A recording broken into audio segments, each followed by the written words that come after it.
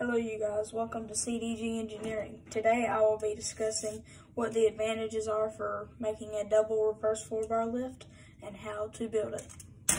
Next you will need to get two 60-tooth gears. Next you will need to get a 2.5 inch plastic shaft with a head on the end of it. For that you will need to get 2 of these flat-headed pins. For that you will need to get 1 shaft collar. You will need 13 1x1 connector pins. Next you will need to get 2 2x2 cubes.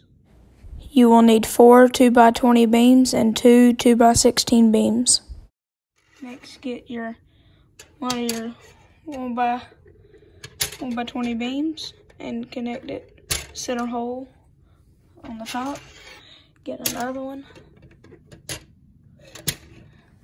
Just like that. Next, get your 1x16 beam and put a connector pin here and here. Next, take what you've already built and snap them in the middle holes. There's one.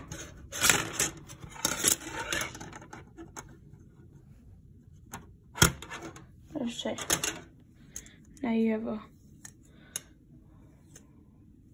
4-bar lift. 60 tooth gears and put the 2 white connector pins with the flat heads in it, like that. Gear and put it on this top beam in these 2 holes. That's how it looks right now. So whenever you move the top one, the gear moves. Your black 2x2 cube and put 2 connector pins crossways from each other. Make sure you have the one with the shaft hole here. 2x20 beams and snap it in on the black 2x2 cube. Just like that. Plastic shaft and your 60 tooth gear and put the shaft in. So that the shaft is all the way through so it's flush, so it's not sticking out anywhere. Your 2x2 cube with the connector pins in it. And make sure that you have the pins upward and put it through the middle hole. Don't connect it to the gear. Next, count 1, 2, 3 holes and put the shaft in. And make it slide all the way through. And connect the 2x2 cube onto the beam. Get that. Pop in your gear and make sure that it moves.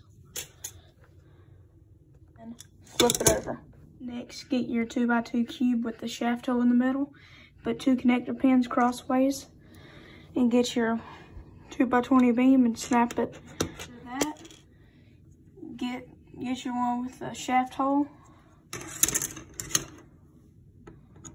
And put it on the shaft. Regular 2x2 cube and put 2 connector pins right here and right here. And then connect it to one of your 2x20 beam and get a connector pin and pop it in the middle of this 2x2 cube that's attached to it and don't put it on the top hole, put it on this hole. Your last 2x16 beam and put a connector pin here, count 3 holes and then another one there. And put this,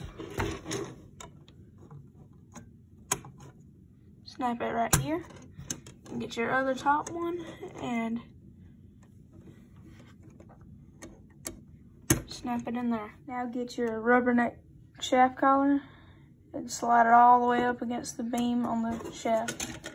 Make sure it's tight on there. Now you have your double reverse 4-bar lift.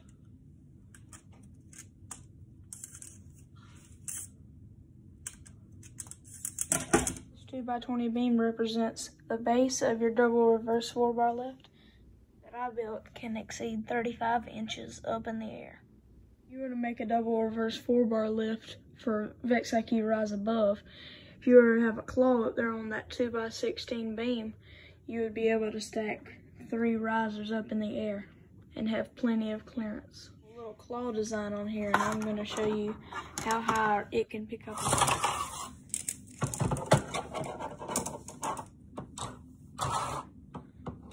As you can see, it could pick up a riser really high up in the air.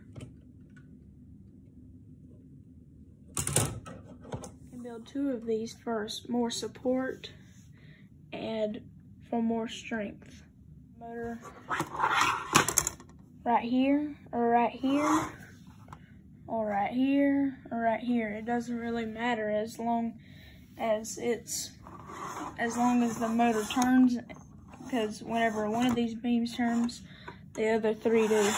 So there's just another tip. So if you can put the motor right here and right here, but it would be more easier and more strengthening to put it right here and right here on the base. If you like these type of videos, please consider subscribing and like the video. And if you have any ideas of what I should build next, or any other things that you might want me to do, please comment it in the comment section below. This is my first video on YouTube. It's not perfect.